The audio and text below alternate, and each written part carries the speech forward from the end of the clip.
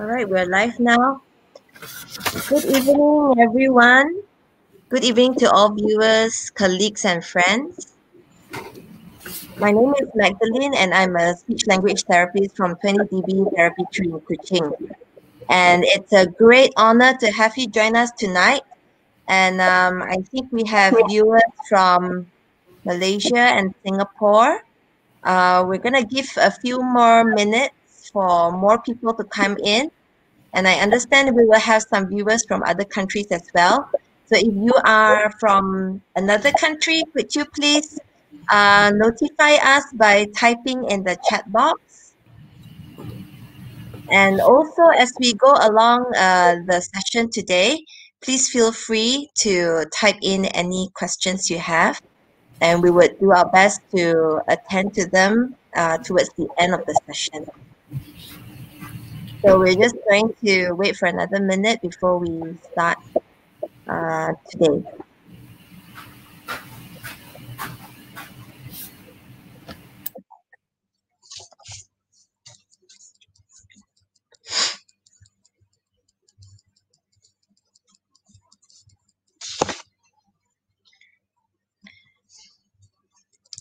Okay, so in conjunction with 20dB's 18th anniversary and in collaboration with Speech Therapy Work Singapore, we'd like to share tonight on a very important topic about nasopharyngeal cancer, NPC, and the effect of it on speech, swallowing, and hearing difficulties before, during, and after radiotherapy, why and how to manage. And so today, without further ado, I'd like to welcome and introduce to you my fellow colleague, Mr. Liu Junkok. Junkok, would you like to introduce yourself? Thank you, Madeline, and good evening to everyone. My name is Liu Junkok. I have been working at 20dB Hearing for 17 years as clinical audiologist. I have seen some new NPC patients with hearing loss and provide audiological management to them almost every year. And NPC is the fourth most common cancer now in Malaysia. I hope today's topic will provide more and useful information to you all in related to the speech, swallowing, and hearing difficulties in NPC. Yep. All right, thank you, Junkok. Junkok and I, just for fun information, that we were actually classmates in uni, and it's really nice to be able to see him in this platform after 17 years. So, and also our next speaker, Mr. Yun Wai Lam, he is our senior from UKM. So this is like going to be like a mini uni reunion. And Mr. Wai Lam to me is a very inspiring swallowing guru in our region. And he's been training speech language therapists in our region in pertaining to swallowing assessment and rehabilitation. So without further ado, Wai Lam, would you like to come on? Welcome, Wai Lam. Welcome, Wai Lam. Hi, everyone. Hi, Madeline. And hi, Junkok. Hey, thank you for introducing me. Good evening to all the viewers. Thanks for tuning in. I have some friends coming who are going to view from Indonesia, from Nepal, from Bangladesh, India, Taiwan, Japan as well. And could be some from USA if let's say they decided to tune in and skip their maybe not sleeping. All right. So I will try to make this presentation exciting. So all right. So right now we'll start the presentation. So the topic for today is a topic of interest to many people in Southeast Asia, as well as Asia as well, especially the Chinese community, because some people actually call it the so-called like the cancer that is more related to the Chinese, because especially the Cantonese, and I'm Cantonese. So it's an area that really I'm interested in, and I did a lot of research on this area, and even came up with some of the protocol to do treatment for patients with NPC. So I will start my presentation now. So just a bit of introduction about myself. I'm a senior principal speech therapist and director of Speech Therapy Works LLP. I'm a founder of Singapore Swallowing Specialist Network. And this is a network that I do blog and provide information about swallowing. So if you're interested, you can actually tune in to follow my blog. And I'm also an invited lecturer at NUS Master in Speech Pathology. And I invented the Chin Ta Again Resistant C-Ta swallowing exercise. The photo, you see me holding a yellow ball, is actually the C-Ta exercise. So if you're interested later, I give you a QR code for you to follow, to get to know more about this exercise. So you can go to my website to take a look. And my website currently is down, the main one, and the dysphagia one is still on. My blog is on dysphagia.sg. You can email me after this or WhatsApp me for more information or for to ask any questions is fine. But preferably WhatsApp message, and I'll try to reply as soon as I can, if possible. So if you want to find out more about C-Ta exercise, you can visit my blog or scan this QR code. Don't worry about the QR code now or the URL, because after this presentation, I'm going to put this handout in my blog. So I will give you the link. Then you can download the handout from my blog. Not to worry. So you don't have to take notes or whatever. All right. And we just started one new movement called the Global Dysphagia Movement. Ooh, sounds so grand. So this is a movement. The reason why we started this is I developed a C-Ta video during the circuit breaker, Singapore circuit breaker. Then the video I translated to Malay. Then posted on some international platform. Then surprisingly, there were a lot of people sent encouraging feedback on the video.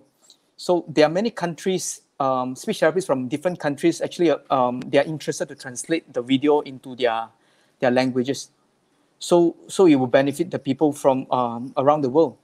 So I think that's a good idea. So we decided, why not we come up with a movement? We work together, maybe one video, but many languages. Then when this can reach out to more people, I think we can create a better awareness in dysphagia. So we have now Singapore, Malaysia, Japan, USA, Taiwan, India, Bangladesh, Pakistan, Philippines, and hope to have more countries, all right, joining us. So currently, the only thing that you need to do is just email me and express your interest. Then I'm going to start one page in my blog for the Global Dysphagia Movement group. All right, this is our presentation or video disclaimer. Okay, I think it will be good to have a disclaimer, because at the end of the day, don't just use the information that you learn from here to self-diagnose purpose or self-treat or for any reason. You still need help from the professional.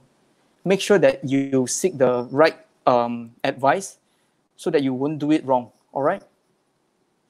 So the outline for today's presentation, for my part, is what is NPC? Understanding the normal speech and swallowing process, why speech and swallowing difficulties might develop before, during, or after radiotherapy in NPC, and what can be done. Hearing loss in patients with NPC will be presented by Mr. Liu, and how do speech therapists manage speech and swallowing difficulties in patients with NPC.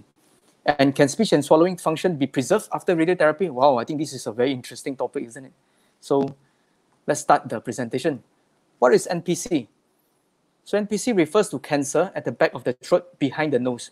So if you look at this picture here, so it is exactly right at the back of the nose, but it's still part of the throat, but it's in the nose region, all right? And the sign of nasopharyngeal cancer include trouble breathing, because if let's say you block this part, you might have difficulty breathing through the nose. So a person experiencing this might end up breathing through the mouth. Difficulty breathing, because if it's blocked, then you find that it's difficult to say certain sounds that require the nasal sound, like mama, the M sound, like nose, the N sound will be difficult to be pronounced. And hearing, if let's say block the eustachian tube, then what happens is that there might be water retention in the ear, then causing some hearing difficulty. Jun Kok is going to present more on this later. And there are three main treatment for NPC. Radiation therapy, the most common one. Chemotherapy, sometimes it's used together with radiation therapy. And surgery. Surgery is not so common. I think surgery usually is more for those who are more at the like a stage 4 or advanced stage NPC. All right. Before we move on to find out more about the difficulty, let us understand the normal speech and swallowing process first. These are the structures important for speech and swallowing. All right. The nose, you need to speak certain sound through through the nose, like the M sound, N sound, as I mentioned earlier, the nasal sound. You need the mouth, the tongue to articulate certain sound. All right. In fact, most of the sound, the lip, the teeth, the palate, all play an important role. You need the voice box, the vocal cords to vibrate to produce voice, and you need the power source, which is the lung, to push air to vibrate the vocal fold. All right. To speak out loud, you actually need your lung power to push more to produce louder voice. And then, of course, all these structures are controlled by the brain. So how much to talk and how well you talk and how soft you talk and how loud you talk or how high pitch is all can be controlled by the brain. All right. So this is just to illustrate to you. If we look into all the structures, right, it lies all the muscles that are important. And all these muscles are interrelated, and then they are all linked by the nerves, and they all are controlled via the brain. Okay, so the mouth area, you can see all the little dots actually referring to the sensation.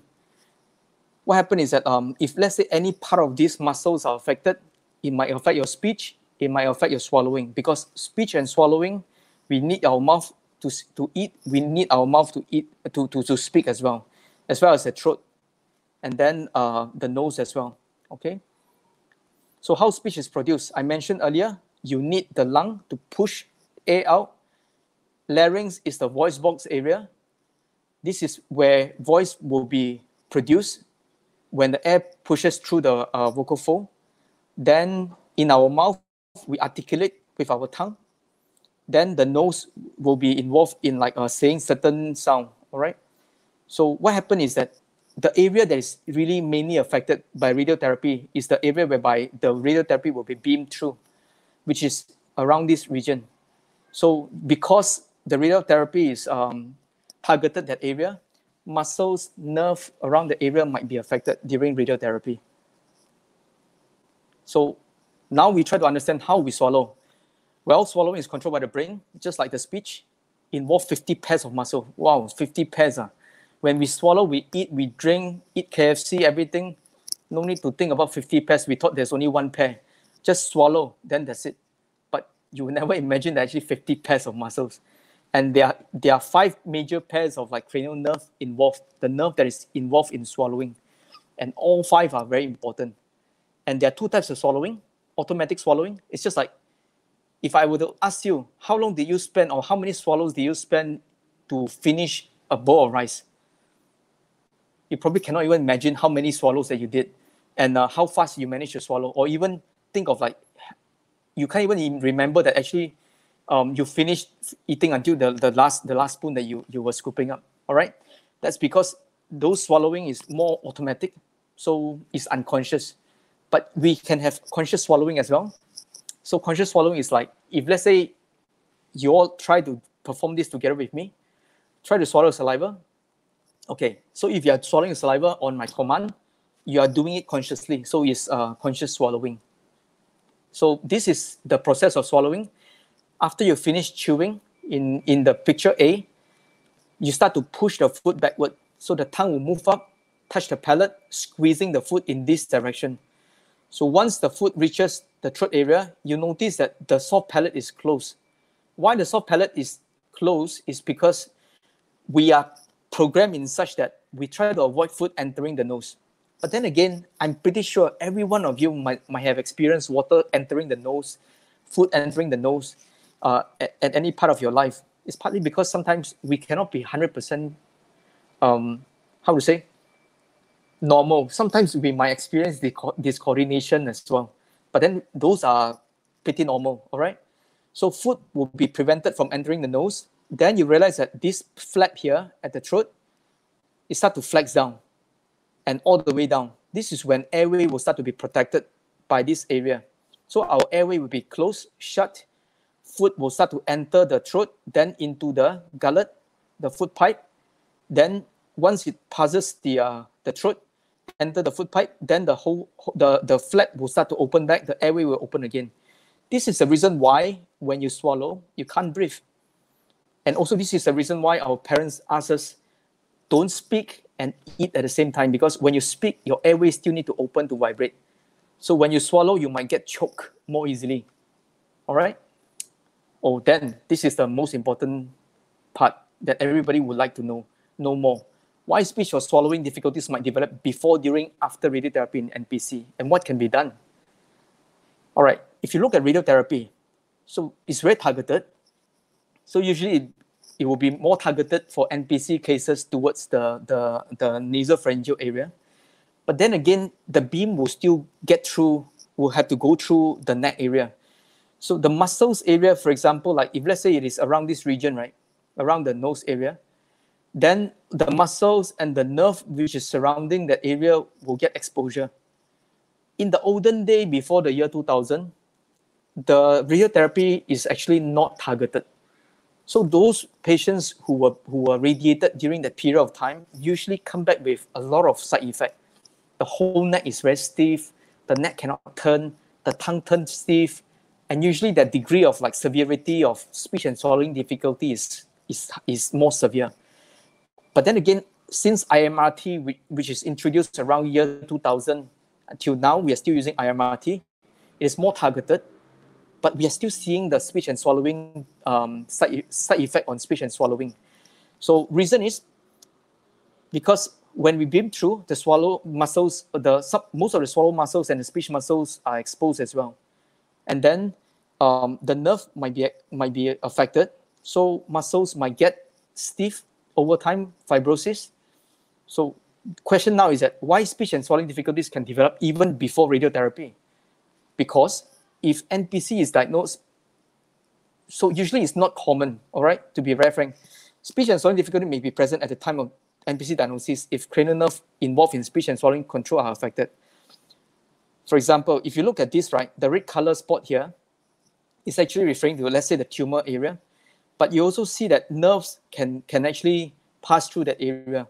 If it's the NPC presses on the nerve, it will cause the nerve to be dysfunction. So if let's say it's controlling, let's say, the cranial nerve 10, then the voice might be affected. If let's say it's controlling like the nerve 7, then the face muscle might be affected. All right. Then if let's say it is occluding the whole area, then our speech will be affected as well, because then we can't say certain nasal sounds. Okay.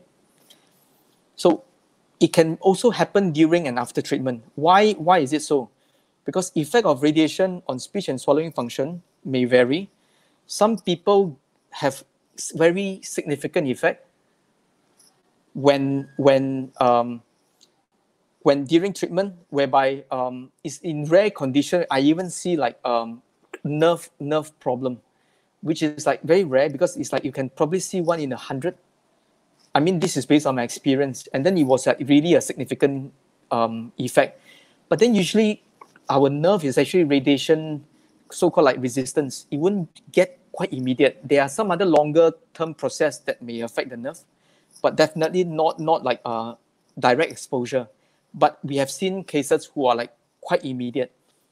Then long-term radiotherapy can lead to muscle fibrosis, muscle swelling, and damage to the nerves. So muscle fibrosis is referring to when the muscle have start to turn stiff. Then usually what happens is that muscle fibrosis, once it happens, then a lot of the research and literature say that it is irreversible. And if it's possible, right, try to prevent it from happening. I will talk about how to prevent this at the end of this lecture. And usually these problems are not picked up until several months or years, or after its onset of the radiotherapy. Okay, so during radiotherapy might include chemotherapy as well. So people who went through like chemotherapy with radiotherapy oftentimes develop mucositis. So it is referring to inflammation and ulceration in the mouth. If you look at the first picture here, below here, mucositis, you get to see all the ulcers and then all the white patches there, all the inflammation happening, and it is very, very painful. some pain to the extent that they can't really eat. So it is important to take note that actually, if this is happening still, we still have to make sure that you get enough nutrition. All right. I'll talk about why nutrition is important later. And it can cause very dry mouth. When dry mouth is really happening, we will try to manage it. I will talk about how to mention dry mouth later. And we rarely see muscle fibrosis or damage of the nerve at the beginning during the radiotherapy, but we have seen before. So what happened if, let's say, during radiotherapy that you develop dry mouth, or we call it xerostomia? First thing is that try to make sure that you perform oral hygiene after each meal and before bedtime, okay? Because food trap, then you want to make sure that it's clean so that you also want to prevent bacteria from growing. And when the mouth is too dry, right, no saliva, the pH inside our mouth is actually become, it will change. And the teeth tends to decay even more easily. So you have to make sure that you maintain good oral hygiene. Keep water handy at all times to moisten the mouth. You can, if let's say you don't feel like using any other things, then just at least drink water whenever you are. And use artificial saliva like Oral 7, Oral 7 moisturizing gel. This one, we use it a lot in Singapore. And if let's say you are using like mouthwash, make sure that you avoid alcohol-based mouthwash like Listerine. Those alcohol-based one is going to dry up your mouth even more. So try to avoid using those. So instead of using those, you can consider using Oral 7 mouthwash. And what if, let's say, there's pain when chewing and swallowing due to inflammation and ulceration? Okay. As I mentioned earlier, maintaining good nutrition is a must because during those periods, you need to recover, your cell need to recover, okay? So you have to make sure that nutrition is sufficient. And bear in mind, the mask for radiation is to fit you nicely so that you don't make much movement so that the radiation can be targeted. You just imagine if, let's say, you start to lose weight, your face shrunk in size, your shoulders start to lose muscle mass, you can't stay still. So the radiation might not be as targeted as because it was molded based on your previous body size, right? So it is very important to maintain your weight. And another thing that you can do, if let's say there's any pain on chewing or swallowing, you can eat foods that are easy to chew or swallow, like porridge, minced meat or vegetable, soft fruits such as banana. Cut foods into small pieces. Avoid foods that irritates the mouth. For example, like some people like me like to eat sour plum. Wow, but then sour plum is really causing a lot of pain. Then just avoid eating sour plum. I like to eat curry as well. So the spicier the better. Then avoid eating curry. Maybe during the period of time. Eat foods as cold and at room temperature. Well, you know Chinese, they can drink the soup boiling hot. So the Chinese have to probably start to put some ice inside the soup as well to cool it down, okay? So another thing is that we have to modify diet and thicken up fluids if there's a need. So modified diet is referring to like whether do you need to blend, you need to mince, or you need to smoothen it, make it softer, or thicken up the fluids. This one need to be advised by the speech therapist. So if let's say there's a need, see your speech therapist for advice. Okay, what about if let's say still pain and chewing, then if pain is unbearable, right, and it's affecting your oral intake, you really cannot swallow. It's not that you don't want. Swallow, just cannot. Then do consider tube feeding. Try to avoid having like I don't want tube feeding. That's why I avoid everything. So I think the effect will be worse after that. So bear in mind, a lot of the time, all this pain might be just temporary. After the treatment, then it might be back to the swallowing might regain back. So it might just be temporary, just for the period of time you might need that. Another thing that you can use is to numb the mouth with ice chips, ice cream, or flavored ice pops. All right, I think that's not a bad idea. I would love that. Supplement meals with high calorie, high protein drinks. Like Fortisip, you can use like a high protein kind of like diet. Ask your dietitian for advice. What about dry mouth? For late effect, it is exactly the same as when during radiotherapy. So I wouldn't talk further about this because it's exactly the same. Okay, this one is something that might develop as a late effect of radiotherapy. The taste bud, they might patients might experience altered taste sensation. Sometimes they might taste a bit metallic. Food might taste a bit metallic. So if let's say that's the case, or it really changes your appetite, you might want to eat small, frequent meals and healthy snack. I mean, we eat more when we have appetite. We will still eat if let's say the food is there, right? So in that case, then you break it. Okay, I just eat smaller amount. Maybe instead of like eating once every 4 hours, now you eat every 2 hours. Then you break into half each.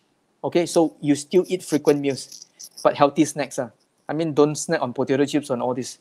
And if let's say your taste bud or the food tastes metallic to you, you try to avoid using the metal spoon. Use plastic utensil as instead.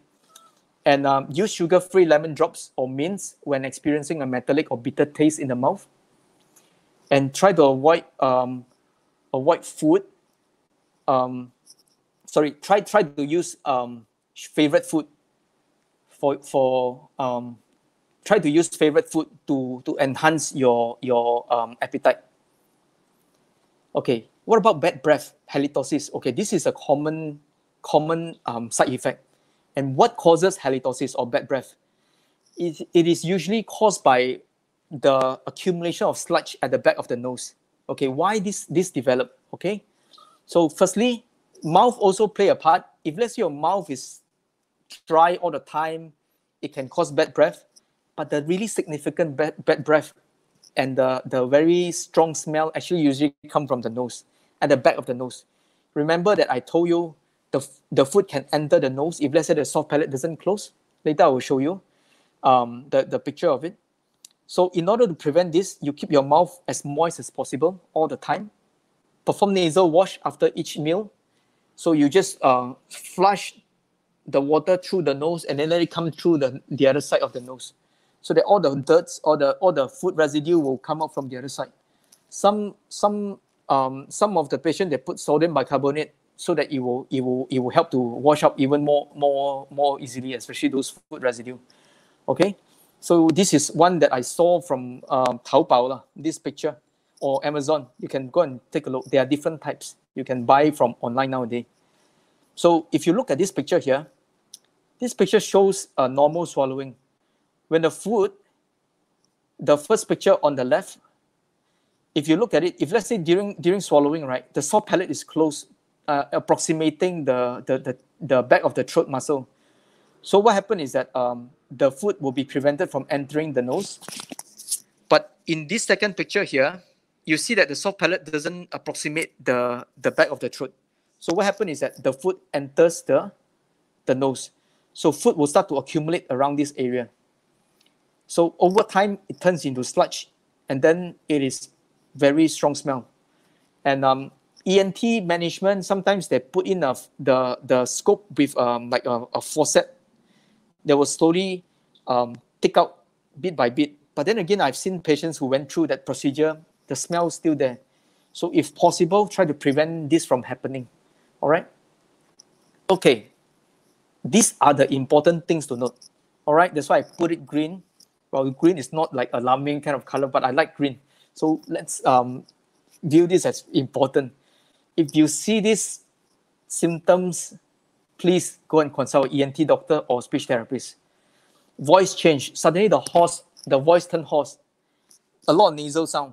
Voice sounds like coming out from the nose, or soft or breathy, like breathy voice, as in like, I think I can't even speak properly because my voice, I lost my voice. These are breathy voice.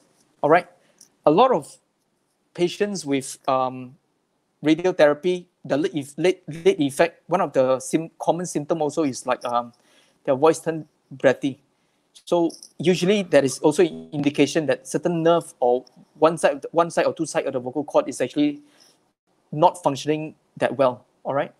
And poor speech intelligibility, meaning that the speech is not very clear. When speak, it sounded slur. Sometimes can't really articulate very well. The tongue tremor, the tongue start to tremor. And restrict mouth opening, the mouth can't really open that well. Okay, so food and liquid coming out from the nose, food sticking in the throat, the food keeps stucking in the throat. Then you need to drink a lot of water to flush down.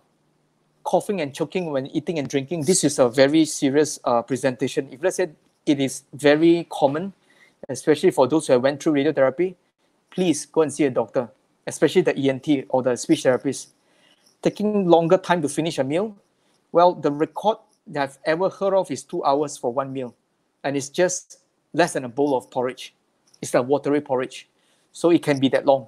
Reason is one scoop in, swallow, doesn't go down, start to choke and attempt to swallow again. So just one spoon itself, it might take like 5-10 minutes to struggle to swallow down. So if possible, even like the mild presentation or like food stick here, but still can eat, start to see the speech therapist and start to seek help so that hopefully we can try to prevent the condition from worsening too rapidly. And avoid certain food, certain food, for example, like too dry or too big piece, then start to change the diet pattern, eating only porridge or eating only soupy things. Then those are like some pattern that we might see. Difficulty in breathing after eating and drinking together with flu-like symptoms such as like fever, chills, drowsiness, increase in phlegm. And these are the chest infection symptom actually. If these symptoms are noted and it is frequent, because I've got some client came and see us only after like this become a huge issue causing them to come to hospital because of chest infection. I mean, usually when this happens, the swallowing condition is actually severe. So don't let the swallowing condition turn severe before you seek help. All right, now it's time to pass the mic back to Mr. Liu. He will be talking about hearing loss in patients with NPC. All right, Mr. Liu. Okay, thank you, Mr. Yun.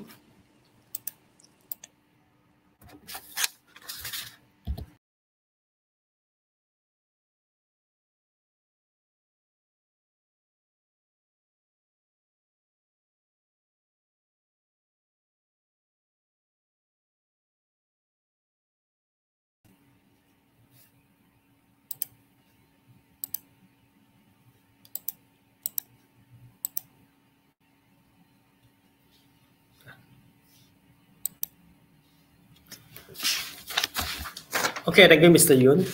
So now I continue my topic on hearing loss in patients with NPC in audiological point of view and management. Okay, this is the outline of our topics. Includes signs and symptoms of NPC, how do we hear, types and degree of hearing loss signs and symptoms, why hearing loss might develop before, during, and after radiotherapy in NPC. And the final part will be on audiological management for NPC after medical clearance. Okay, on signs and symptoms of NPC. In its early stages, NPC may not cause any symptom.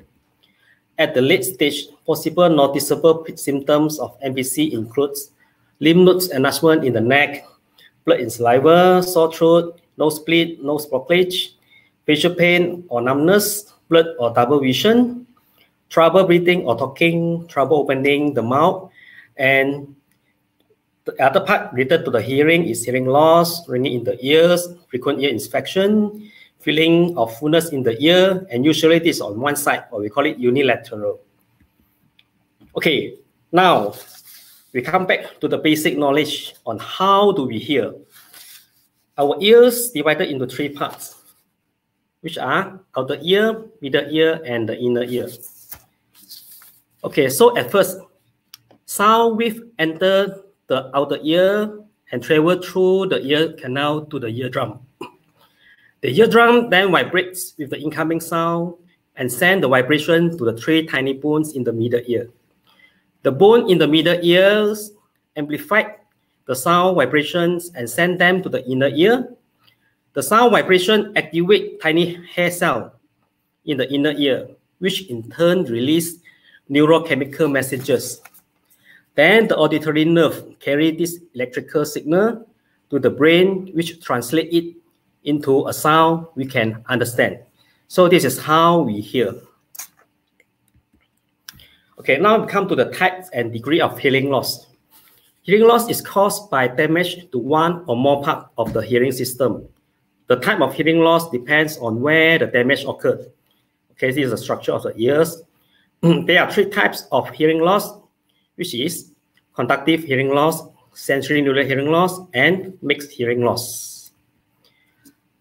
Conductive hearing loss occurs when there is damage or disease in the outer or the middle ear. This includes the pinna, ear canal, eardrum, or bones in the middle ear. Conductive hearing loss can sometimes be corrected with surgery or medication. So this is very important that if the hearing test result, so there's any conductive element, this is a must for the audiologist to refer the patient for medical clearance before proceed with the audiological management. Especially nowadays, people might do the hearing test online and directly proceed with the hearing aids fitting without any diagnostic test. This might cause the delay of medical treatment if their hearing loss is due to the medical condition. Here, I advise every one of you to go to the hearing center with qualified audiologists to get the hearing test done to avoid any complication happen later.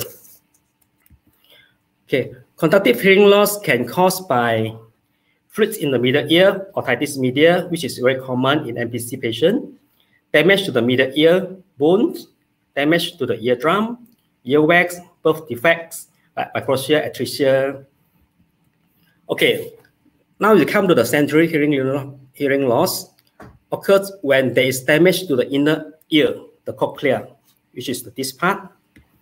Sensory hearing loss is usually permanent and cannot be corrected. So hearing aids and other assistive hearing technologies can offer help this type of hearing loss.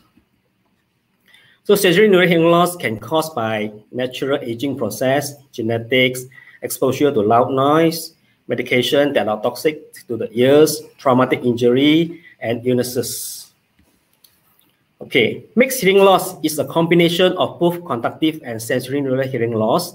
Therefore, both the outer or the middle and the inner ear are damaged, and this will cause the mixed hearing loss. Degree of hearing loss refer to the severity of loss and are generally described as mild, moderate, moderately severe, severe, or profound. The loudness of sound is measured in units called decibel, or in short, dB. For example, whispering occurred in 15 dB. Normal conversation is 40 to 60 dB. Rock concert, 120 dB. Gunshot at 140 dB. Okay, this is the classification for degree of hearing loss. People with 20 dB or below are in normal hearing category. Our company name, 20 dB, as you can see the logo here, is to remind everyone that we should protect our hearing, maintain at 20 dB or below, as 20 dB is the borderline for normal hearing.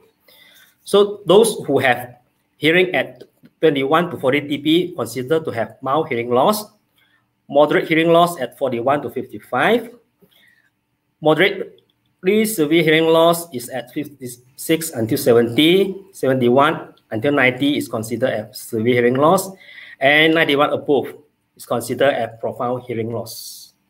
This is categorized for the degree of hearing loss. Okay, this is diagram show the familiar sound. Okay, so the top part here, 0, 10, 20, consider soft sound. Like whispering is at 15, as I mentioned just now. Conversation, okay, this is a speech sound, 20 to 60. Okay, this is the loud sound, rock concert, gunshot. So what happened to people who has mild hearing loss? A person with mild hearing loss may hear some speech sound. Okay, if you can see here, as I mentioned, it's 21 to 40. So person with mild hearing loss may hear some speech sound, but soft sound are hard to hear. For moderate hearing loss, a person with a moderate hearing loss may hear almost no speech when another person is talking at a normal level. Those with moderate severe hearing loss need to ask people to repeat themselves during conversation, both in person or on the phone. A person with severe hearing loss will hear no speech when the person is talking at a normal level and only can hear some loud sound like traffic noise. A person with profound hearing loss will hear no speech and only can hear some very loud sound, like firecracker and also the gunshot sound. Okay. Hearing loss sign and symptoms. Hearing loss may occur gradually over many years and suddenly, and its duration can vary. Hearing loss can affect an individual socially and emotionally. It can make communication with family and friends difficult. When untreated, it can lead to the stress from straining to hear, embarrassment from misunderstanding others, and eventually withdrawal and isolation. So audiological management is very important to people who suffer from hearing loss to improve their quality of life. Okay, here are the signs and symptoms of hearing loss includes increasing the volume of the radio or TV, difficulty understanding others in the presence of background noise, frequently asking others to repeat what they say, people sound like they are mumbling, and avoidance of social situations. Here's some of the examples. Okay, now we come to the main topic today. Why hearing loss might develop before, during, and after radiotherapy in NPC. As I have mentioned early stages of NPC may not cause any symptom. At the late stage, possible symptom of NPC like hearing loss, ringing in the ear will be observed. How actually this happen? Okay, so at the late stage, NPC can grow and press on one of the two eustachian tube. So this is the NPC. So if you're pressing, this is the eustachian tube. So at the late stage, the NPC will pressing to this tube. This tube, actually, the function of this tube is to help regulate pressure in and drain fluid from the middle ear. So the growth of NPC will cause the eustachian tube getting narrower and finally close up. The fluids accumulate in the middle ear and cause otitis media. The fluids might rupture the eardrum, causing ear discharge. All this will cause conductive hearing loss, and some will experience ringing in the ear as well. Okay, so during radiotherapy in NPC, some types of surgery and radiotherapy for NPC can cause swelling around the eustachian tube. And again, this will cause otitis media. In some cases, patient hearing will get back to the normal once the swelling goes down. And also during the radiotherapy, some radiotherapy for NPC can cause damage to the inner hair cell and hearing nerve that send message to the brain. This damage will cause sensory neural hearing loss, and this may be permanent. Okay, so this is the hearing part, and any damage to the nerve here will cause the sensory neural hearing loss. So this might happen during the radiotherapy for NPC. So after the radiotherapy in NPC, the most common complication after radiotherapy treatment for NPC were found to be eustachian tube dysfunction, and again, otitis media in this case. Radiotherapy for NPC that caused damage to the inner ear hair cell to some patients after the treatment will cause sensory neural hearing loss. If the radiotherapy for NPC causing the eustachian tube dysfunction and damage to the inner hair cell after the treatment, then this patient will have mixed hearing loss. Okay, the hearing loss developed before, during, and after radiotherapy in NPC is varied from individual, depends on the size of the NPC itself, treatment method, and other health conditions. Some might not have any hearing loss. Some may only have conductive or only sensory neural, or both mixed hearing loss. Okay, now we go to the audiological management for NPC. After medical clearance, normally the specialist, especially ENT doctor, will refer their patient for audiological management if their patient shows some degree of hearing loss. So these are the patient will come for the audiological management. They will go through this process. Includes hearing assessment, pre-fitting counseling, hearing aid selection and prescription, hearing aid fitting and orientation, follow-up, include hearing aid verification, hearing aid validation, fine-tuning, monthly, quarterly, yearly review, and finally, hearing aid servicing.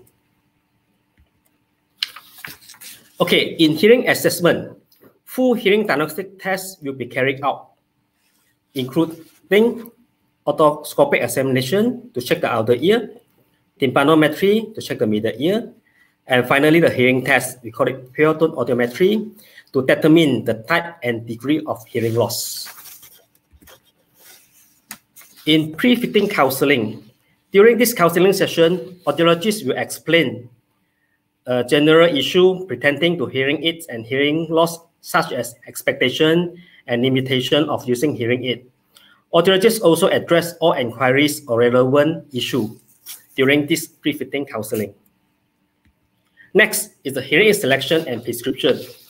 Audiologists will introduce several options of hearing aid to patients after considering the factors below, before recommending the hearing aid that are most suitable. So the factors include type and degree of hearing loss, age, budget, lifestyle like occupation, social activities, comfort and visibility of hearing aids, and also condition of the ears. In this session, hearing aid trial is possible to allow patients to try on the recommended hearing aid before they do the selection. Okay, these are the style of hearing aids which we will recommend for the patient. For MPC patients, normally we recommend behind the ear types of hearing aids because it's easy to manage, especially normally they need the volume control and this behind the ear type will provide sufficient power to help them to hear better. And also due to the ear discharge issue, then the behind the ear type is the most suitable because the ear discharge might damage the other types of the hearing aids, especially inside the ear types or receiver in the canal. So this one we seldom recommend. What we recommend will be the behind the ear types. But for those who have repeatedly ear discharge, so the most suitable type will be the bone conduction hearing aids. Okay, now come to the hearing aid fitting and orientation. During the hearing aid fitting session, audiologists will ensure amplification signal does not exceed level where the patient complains it to be too loud or too soft. At initial stage, audiologists will set lower amplification level that allows patients to adapt to the use of hearing aid. And during the orientation, audiologists will guide them on how to operate the hearing aid, change of volume, programming the hearing aids, and perform daily general care on hearing aids. How to insert the battery, how to insert ear mold and remove the ear mold from the ears. Audiologists may also involve caregiver on this orientation session, especially if the patient are the elderly person. Audiologists will brief on the hearing aid warranty issue and post-fitting follow-up in this session. So next is the follow-up session. So during this session, audiologists will adjust and fine-tune the hearing aids sound setting according to the patient's feedback until the patient has adapted to the amplified level. So during the follow-up, we also will conduct hearing aid verification and hearing aid validation to ensure that the hearing aid is at its most suitable level to use by the user. And then the audiologist will schedule the appointment by monthly or quarterly follow-up for the first 2 years, and then follow-up by the yearly review. And this depends on the patient's ear's condition as well. Okay, last part will be the hearing aid servicing, like listening check, cleaning, general service. This is to ensure the hearing aid is well functioning. Okay, now we come to the summary. Okay, proper audiological management. Oh, sorry. Okay, in summary for the hearing loss in patient with MPC, Conductive hearing loss is the most common in NPC secondary to the otitis media before, during, and after radiotherapy. Sensory neural hearing loss may develop during and after the radiotherapy due to damage to the inner hair cell. Proper audiological management after medical clearance able to help NPC patients with hearing loss to improve their quality of life. And early amplification can help NPC patients with hearing loss to prevent auditory deprivation. Okay, this is my part. Now I pass back to Mr. Yun to continue his topic.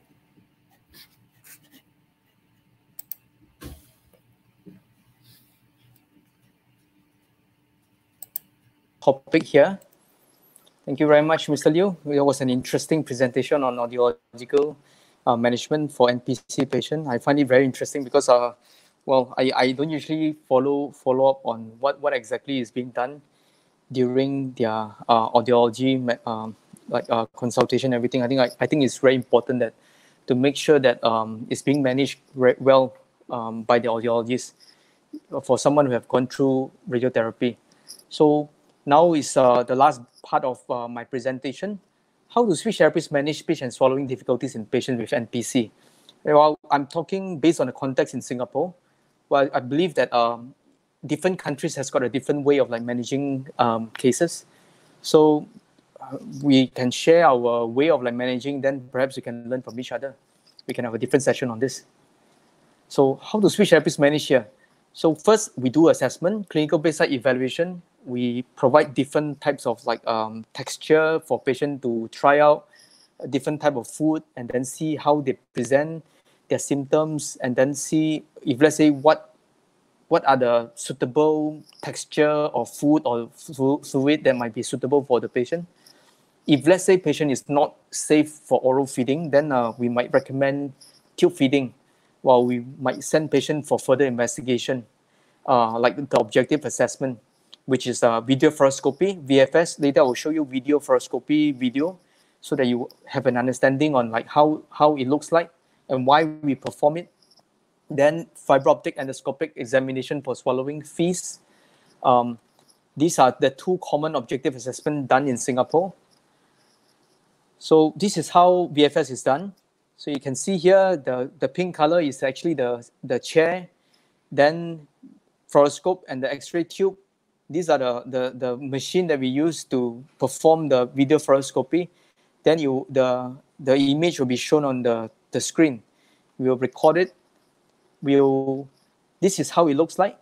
This is the jaw on the X-ray, our cervical bone, then the throat area. The black color things is actually the liquid that the patient swallow. So on the right-hand side, you can see that all the white color stuff here, actually white color stuff is actually barium powdered. We put into the food or the fluid to dye it up so that on X-ray, it will look black in color. Okay, later I will show you the video, video fluoroscopy video together with the other video. All right, together with FEES video. This is a picture of me performing FEES for one of my friends.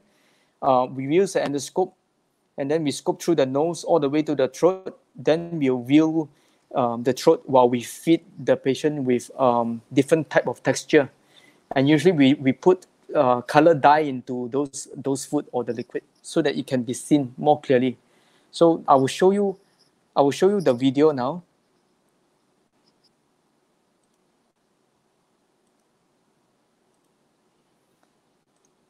So this is a video of video fluoroscopy and how well a person swallow when it's normal.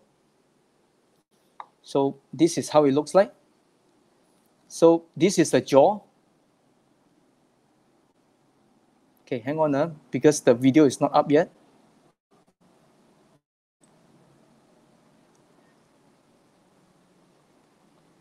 Okay, it's a bit delayed. All right, this is how the video looks like. Video fluoroscopy, this is the jaw. This is the mouth area. This is the throat area. This is the airway. So this is the backbone, the cervical bone. So when a person swallow, right, this is a normal swallowing. So basically this normal swallowing shows that the food will just glide in nicely without leaving even a single residue. So the person is chewing. So when the food is ready, right, the tongue will just push it all the way through into our food pipe. And this is a normal swallow. Okay, now I'm going to show you an abnormal swallowing.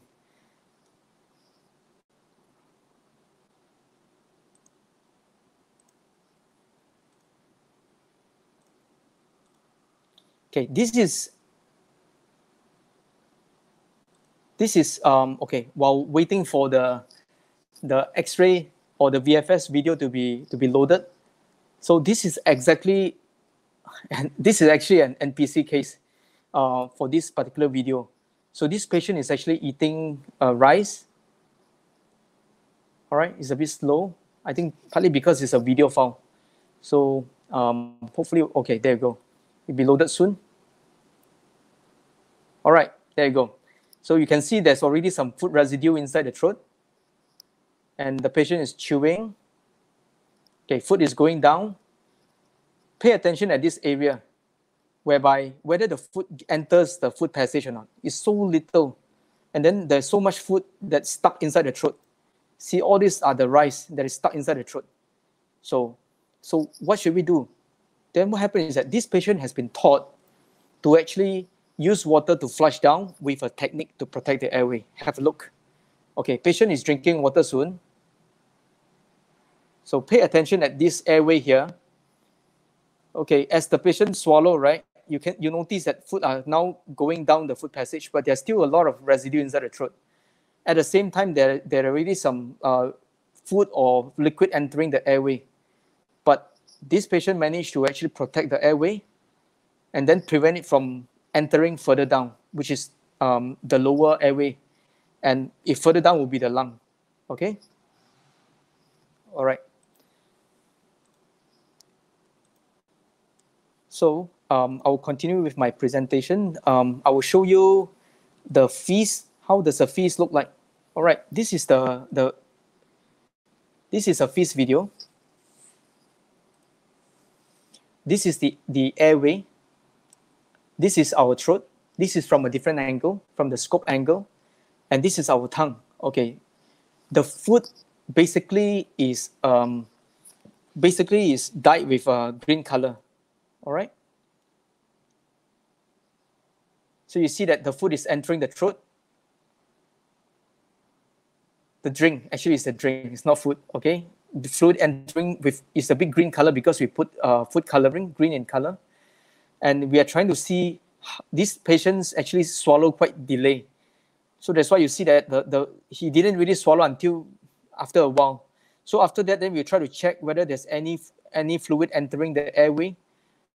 And this is important because this is to ascertain whether is it safe for the patient to continue eating or drinking.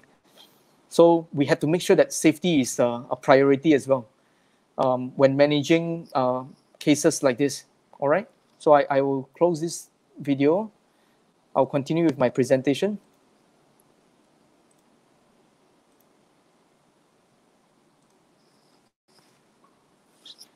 So before starting chemo or radiotherapy, what will speech therapists do? So we assess speech and swallowing function and recommend diet or alternative feeding method.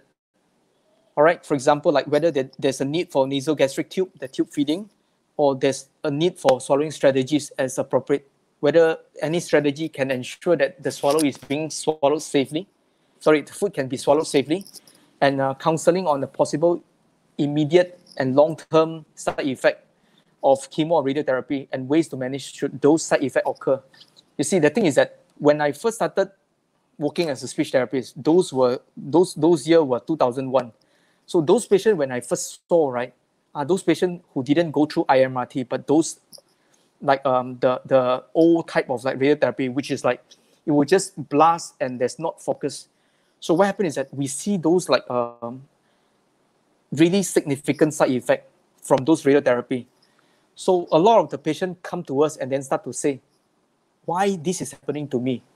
And why we were not told that this is happening, this is going to happen, and there's such side effect, I would have chosen not to do it. So you see the impact just psychologically on patients who are experiencing such side effect is so great. And once their quality of life is affected, then that's where seriously, emotionally, psychologically, can really like dampen significantly. So I think it's very important to inform, because right now we are entering the new era whereby for cases who have gone through radiotherapy or even before, we encourage to do some therapy exercises to prevent or actually to preserve the speech and swallowing function. I will talk more about this later. What about during and after chemotherapy? We do assessment for speech and swallowing function as well. We try to recommend diet or alternative feeding method or swallowing strategies as appropriate, because during and after, they might start to experience different kind of problem, which I mentioned earlier. Then we try to teach exercise to preserve swallowing function. And this is whereby in the era whereby more and more research is coming out. And we notice that the research shows that actually it helps to kind of like maintain flexibility of the muscles and also potentially prevent swallowing function from worsening. Of course, there are more work to be done, more research to be done to try to find out if, let's say, it is really like helping more on a long-term basis. But definitely, I must say that based on my personal experience, like because I conduct talk to the nasopharyngeal cancer group in Singapore, those cancer survivor, they actually, I noticed one thing is that there's one NPC survivor who is a triathlete. He went through the old type of like radiotherapy. Actually, until today, right, his function is still preserved after, I think, more than 20 years, which is quite amazing. Because why? He maintained an active lifestyle. So after radiotherapy, tell yourself, if let's say you went through that, life goes on, maintain even healthier lifestyle. Make sure that more exercises, the preserved swallowing function exercise must do. Then when you do it, the muscle got worked out, then more blood circulation, muscle might be healthier. So you hopefully can prevent those fibrosis and all those unnecessary changes. So teach exercises to improve muscle strength or movement. We teach that as well. Refer patient to other professional for further management if necessary. Okay, if let's say the speech impairment is only mild, we do oral motor exercise. We try to teach all the muscle movement, all the movement for the tongue, the lip, everything. Hopefully we can try to preserve the function as much as possible, and or try to prevent it from worsening so rapidly. Compensatory strategies, how to talk more clearly with a strategy. All right. And if let's say the condition becomes severe, like the speech become unclear, still we'll try to advise to perform motor exercises. So for as much as like the tongue can move, we try to push to do more. Hopefully we can still maintain the function. Compensatory strategies is the same. We will still try to teach as much as we can to make sure that the speech, if possible, the whatever preserved function that is still kind of like preserved, then we try to make full use of those function and try to speak if possible. If let's say it's difficult, then prosthetic management might be required. For example, like voice amplifier for those who can't really speak loudly. Palatal lift, which I will show later, what is it? Or palatal augmentative prosthesis. Augmentative and alternative communication. As shown at the side here, you see the iPhone with pictures here. It's really up to that level whereby really can't express verbally. You can either write, you can even like press on those pictures to express for you. This is what we mean of like alternative communication, not through verbal, not through speaking, but through maybe devices. They are high tech, low tech. Low tech, for example, just a piece of paper, then you just write your needs. Surgical management, for those who experience like a voice box issue, vocal cord not really moving well, then we can perform vocal cord medialization. So this is prosthetic devices. Okay, this is done in Singapore as well. Not many institutions in Singapore perform this, but there's one clinic called the Prosthetic Speech and Swallowing Clinic in the National Dental Center. Actually, I set up together with a prosthodontist called Dr. Teo. He's now the assistant director in NDC. So what happened is that we work together. We discuss on what are the best prostheses suitable for patients. So if you look at this first one, palatal augmentative prosthesis or palatal drop, we call it. This is on the right-hand side. You realize that from the side angle, it is very thick. And this is meant to be thick because it is hooked up onto your upper teeth. You realize that all this wire is supposed to hook onto your teeth. Then all this is supposed to make it thick so that your tongue, for example, like the tongue is very limited in movement. You can still contact it even though you can't reach up to the actual palate. But right now you bring it down for the palate to reach. All right. What about palatal lift? Palatal lift refer to this part on your left-hand side. See this extension? This is supposed to be the plate whereby it lifts up the soft palate. So why do we need to lift up the soft palate? Okay, here we go. So if you look at the picture here, palatal augmentative prosthesis is referring to like if the tongue need to say, for example, the ker sound. This is for the ker sound at the back of the tongue, moving up, approximating the palate. But what if, let's say, the tongues cannot move so well? So these prostheses act as a palate, but it is like a denture, but a thicker denture. Bring it down the surface, then the tongue, because there's a limitation, it can reach now. So potentially, having this prosthesis in can facilitate a clearer speech production based on the remaining function that the patient has. Okay, so as you look into this picture here, you realize that actually this is like a piece of like a thicker dentures but extended all the way to palate so that the tongue can reach. So how do we make this? The dentist will put an impression all the way in and like a plasticine actually. Then ask the patient to use the tongue to push as much as possible, then we get an impression of the tongue. This is how much the tongue can push. So basically, it's exactly how much the tongue can contact. So it's actually a full contact of the tongue and the palate when the prosthesis is in. On your right-hand side, this is what we meant of like palatal lift. When the soft palate, which is around here, stop moving, food can enter the nose, or voice will start to leak out. Your speech sound will start to leak out from your nose. So you will start to hear something like the nasal sound. This is just an example of like a nasal speech. So what happens is that when you put in the palatal lift, it will push the soft palate up at this level. It will help to close off or minimize the opening. So it might minimize the nasal sound and someone may speak more clearly, all right? And then potentially might help to prevent food from entering the nose that much. All right, so this is something that actually we can do in Singapore. So for those who are from overseas, you may want to consider approaching some of the prosthodontists there and ask, if let's say you see head and neck cancer patients or even people who went through radiotherapy to the head and neck, you can consider using this approach.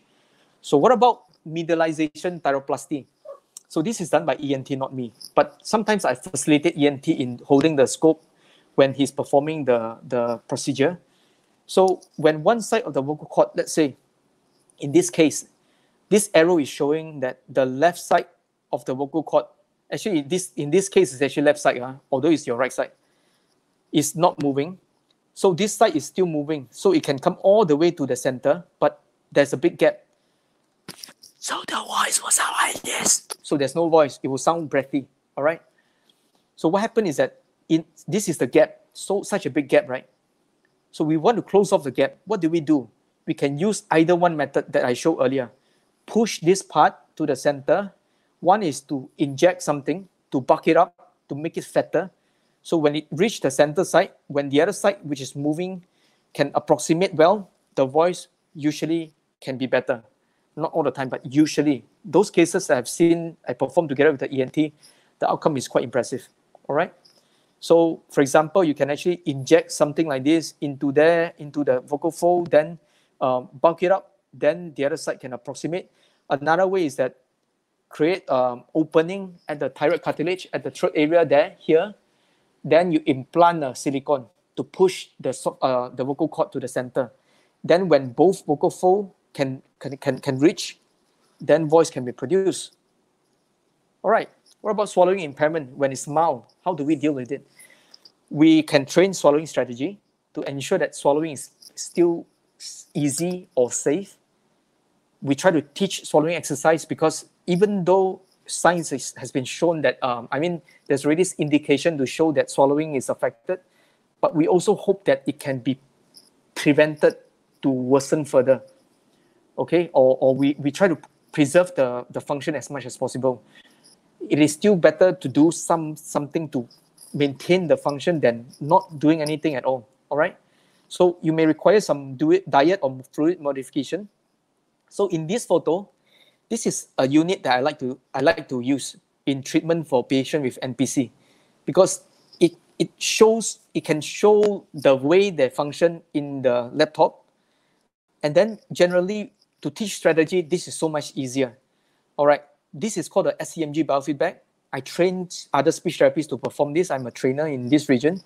So this is to train swallowing. This is to train on the oral motor, but oral motor usually is not necessary for cases with radiotherapy. It's more for, not for the lip, but the tongue, yes, but this is not so much for the tongue. Swallowing exercise, then it can be reflected, then the patient know what they're doing, and then we can set the goal, and they keep pushing themselves beyond boundary. It's basically just like a virtual dumbbell. All right, it's like a virtual dumbbell. I call this the swallowing gym. I personally call it swallowing gym. It's like a dumbbell, because you can't hang the dumbbell here and do swallowing exercise this way. So this way, you push the patient to swallow as hard as they can. So from there, then you hope that you will bulk up the muscle, you make the muscles stronger, or you use it to train swallowing strategy. And if the swallowing condition become moderate, meaning that still can eat, but requires some modification, then the patient might be eating modified diet, for example, like those blended diet as shown here. And a patient might be taught swallowing strategy like airway protection strategy, or even hip turn or hip tilt, all these exercises. And swallowing exercises, same thing. Even though it is severe, moderate, still do something rather than not doing anything. All right? Prosthetic management, I think that is important already. You just imagine one thing. If the tongue already showing sign that cannot approximate the palate, so basically the tongue is not pushing against anything. So there's no resistance at all. It's just like us. When we speak, right, we can regulate our tongue pressure towards the palate. So as we push, actually the muscle use strength, because you push against resistance. But what about if, let's say, it's just hanging and not reaching anything? I believe that the muscle fiber might start to deteriorate even faster, because there's no resistance at all. So if you put in a palatal prosthesis and the tongue can approximate, the patient can actually constantly do a push against the prosthesis. And this itself is an exercise. So there are some old literature that shows that actually doing prosthetic sometimes help with even the oral motor exercise, because there is something to push against. So surgical management might be required, especially, for example, like for the medialization or anything. Severe swallowing impairment. So we still encourage swallowing exercises as a maintenance exercise. Compensate strategy if possible. Well, just now I show you the VFS. The patient can swallow with water and then food can go through. If there's no compensatory strategy, right, that patient actually is labeled as severe as well, because food cannot even get through. It all gets stuck in the throat. But because of strategy, it works. So swallow is still possible. So this patient actually still eating, because he was taught to protect the airway, and at the same time to deal with the food that is stuck in the throat. Then food can still get through, then he's still eating, although the swallowing impairment is severe. So prosthetic management usually required for this stage. Surgical management, I mentioned earlier, or oftentimes, if let's say not possible to continue with oral feeding, then it's nasogastric tube or the PEG tube. All right, can speech and swallowing function be preserved after radiotherapy? Wow, this is a very important question, isn't it? Let me share with you. Swallowing preservation exercises. This has been introduced for, now I think this is the in thing. Head and neck cancer, as long as it's radiation to the head and neck, this will apply as well. NPC cases, same. It refers to a set of exercises with the aim to maintain the movement of the range of motion of the oral, the throat, and the voice box. So all these are important for speech and eating. to learn this, please consult your speech therapist or pathologist to learn this. All right. So I don't think I can really train this here because of time limit. Swallowing preservation exercises can be performed before, during, and after completed the radiotherapy as well. All right. You can start to do before, during, and after, even though after many years later, keep doing it like a daily routine. Then learning SPE through telepractice session, it is actually possible. There are different types. There are some actually it's possible to do through telepractice. I've done some for some of the overseas patients. All right. In summary, speech and swallowing difficulties might occur before, during, and after radiotherapy. Consult a speech therapist even before starting a radiotherapy, and learn and start to perform swallowing preservation exercise even before, during, and after completed the radiotherapy. So, thank you very much for coming by and tune in. So, I hope that you find this live presentation beneficial. And if you want to download the handouts, you can visit the website, or you scan this QR code. All right. So you can visit my blog at www.dysphagia.sg. You click under the blog. I will try to upload tomorrow or tonight if possible. Okay. So this is my email, my contact, if you want to WhatsApp me. And this is 20dB. The toll-free number if you want to call them for more information or about hearing aids information, or WhatsApp them. Well, that's it. That's all from me.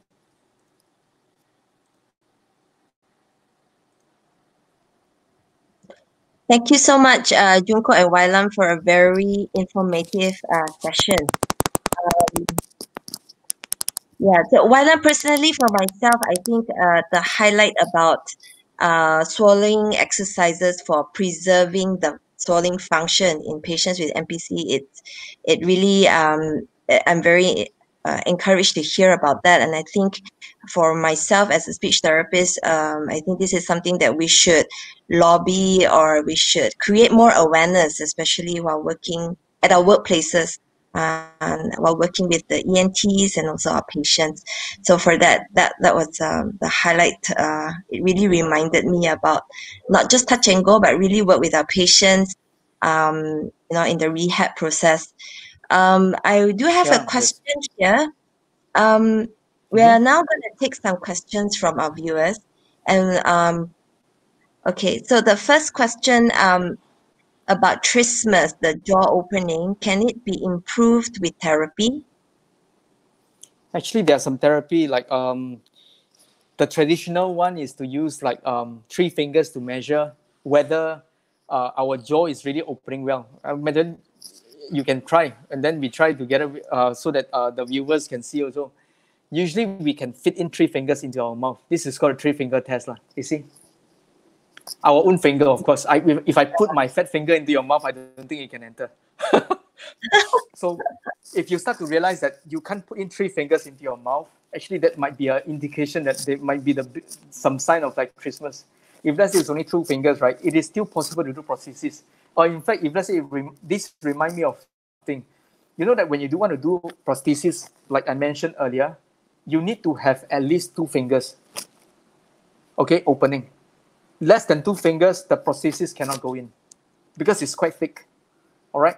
So maintain the jaw opening is important because we have seen very severe cases whereby they can't even open like this. Okay, so how do we improve that? There are exercises, for example, like those jaw stretching. The traditional one is they use tongue depressor, they stack up, and possible then they continue adding in. But this one, please, for those who are experiencing this, please consult your speech therapist to perform this, because end of the day is if the muscle is fibrous, right, you have to manage it carefully because fibrous muscle can break also. So you don't want to like put in, then you try to pry open all this. No, try not to. Do it gradually. And also there's another thing is that you can get some device called like the terabyte to try to like work on opening the mouth, the jaw. So terabyte is another thing to consider. Okay, so certainly you can use all this method because it has been shown that actually it helps to improve the range of the jaw opening. Try to avoid, prevent it from worsening. If let's say there's a sign to show that there's already sign of like the mouth getting smaller and smaller, prevent it from getting worse. Yep. Any more questions? Okay, I think I have one more question here. I'm going to show it on the screen from June. Yep, sure. If there is a severe difficulty in swallowing during radiotherapy, which is preferred, NG or a PEG? Oh, good question. All right, it really depends because if the condition is just started, then oftentimes, right, based on my experience in Singapore, is that I mean, Asian is Asian. We when you talk about like need the surgery, a keyhole surgery at the stomach to put in a tube, right? They take some time to process. So usually we talk about NG tube first, then make an attempt to do something like exercise and then see whether it helps or not. If it doesn't really help to improve on the swallowing function, then perhaps we can talk about like this might be a long-term thing, then consider PEG. So immediately, oftentimes it's not that we don't want to encourage PEG. Sometimes you see patients come in, the moment, usually in Singapore, is that the moment they see us, right, from our experience, that it is not a mild swallowing problem. They're already self-compensated at home. They try to flush with water, everything. Then until that really cannot eat, then or maybe we only see them when they have already start to develop chest infection. Then only discover that swallowing is already severe. So by then it's a bit hard. You can mention about PEG, but oftentimes at the acute stage, here we use NG tube first. Then when everything is established, you did a VFS, then you realize that nothing seems to be like functioning as well. Swallowing, based on our clinical judgment, it seems like safe swallowing is very hard to be established. Prognosis might not be that great based on the presentation. For example, there are some cases whereby there might be fibrosis potentially at the cricopharyngeal opening, cricopharyngeal muscle. And usually for those situations whereby PG might be a better suggestion. Yeah. Yes, any more questions? Yep. Thanks. Thank you, June, for your question. We have another question from Danush. Can you tell the swallowing assessment protocol and assessment tools that you use for NPC patients? That's a good question, actually. Well, there's no specific swallowing protocol. It's still the clinical baseline evaluation. You see, the thing is that NPC cases, I mean, those patients who present with speech and swallowing difficulty, they went through the radiation, and oftentimes they develop what we call bulbar palsy, which is cranial nerve palsy at the lower level, lower motor neuron problem. So we do all the cranial nerve assessment. For example, if let's say there is, I can share a screen on a video, and for example, like if there is, I hope that I can open up the video soon. So what happened is that if let's say you see like the tongue fasciculation presentation, okay, then what happened is that could be an indication that the cranial nerve 12 is affected. So based on this, then you know that actually the impairment is at the lower level. Then from there, then you can start to do hypothesis on like the potential impact on the swallowing or the speech. So from there, you can start to plan your treatment. And also, if you are understanding the radiotherapy effect more, then perhaps a stretching of the tongue might be one of the treatment options to consider. So I'm going to show you now tongue fasciculation. Then you have some idea of like, okay, so it's just for interest. People usually more visual, they prefer to see video. So tongue fasciculation refer to like a wavery tongue like this. You see that there's a lot of like movement on the tongue. So usually these are the indication of the lower motor neuron cranial nerve 12 issue.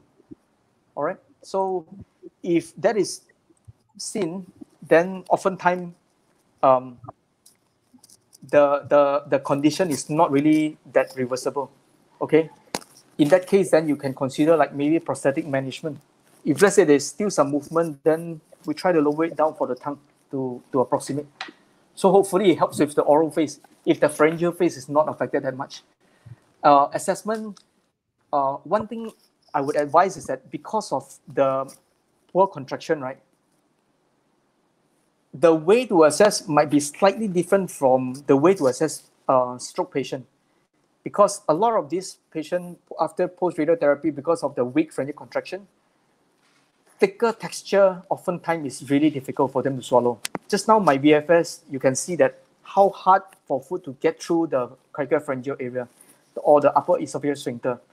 So when you assess, when a patient not swallowing well on thicker, don't stop there. Try your best to see whether if, let's say, thin fluids works. And even when you do VFS, thicker not well, that doesn't mean that thin fluids will not perform well. So try your best to at least try a little bit and then see how the swallowing present. All right? I hope that answer your questions. All right, any more questions? Yes, one more from Siu Yi. For severe NPC patients who have totally lost their laryngeal elevation during swallow, is there anything we can do about it other than tube feeding? Well, Sylvia, I believe that you are one of the speech therapists, right? Good question, actually. Yeah, she is. Oh, she is. Oh, where is she from? Kuching. Kuching. Very well Yes. asked. Okay, good question. Laryngeal elevation leads to UES opening and epiglottic retroflexion, isn't it? All right. But then again, don't forget, laryngeal elevation itself is only part of the swallowing process. Okay. Unfortunately, for sometimes after radiotherapy, because of the muscle fibrosis, the lack of flexibility in the muscle, that kind of like restrain the laryngeal elevation. Epiglottis might not be retroflexing, the flap that protect the airway, but don't forget, we have 3 protectors in the airway. So we have got our false vocal fold, we have got our true vocal fold. So just now the VFS, if you recall back, or maybe you can play back after our live, because the video will be there. Okay, what happened is that the patient actually making full use of the true vocal fold to protect the airway. So you know what it is, it's super supraglottic maneuver. And then at the same time, you have to train it so well that the patient can actually coordinate between the fluid flush, everything, so that the water won't enter the airway so much or try to prevent it from entering. So laryngeal elevation, if we think that is due to muscle fibrosis, even if you perform the C-tie exercise or shake exercise, it might not help that much. So why not focus on compensating? We see what else can we do based on the preserved function, the remaining functions, and we try to work from there. I think that will help better. I hope this answers your question.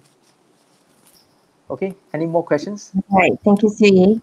A question from Stephanie. She has a patient with NPC prior and recently suffered a brainstem stroke, resulting in complete paralysis. What type of exercises or approach can you recommend? Well, I suppose medical condition is very hard for me to decide, because end of the day is that you have to remember NPC prior, meaning that we need to get a lot of medical history.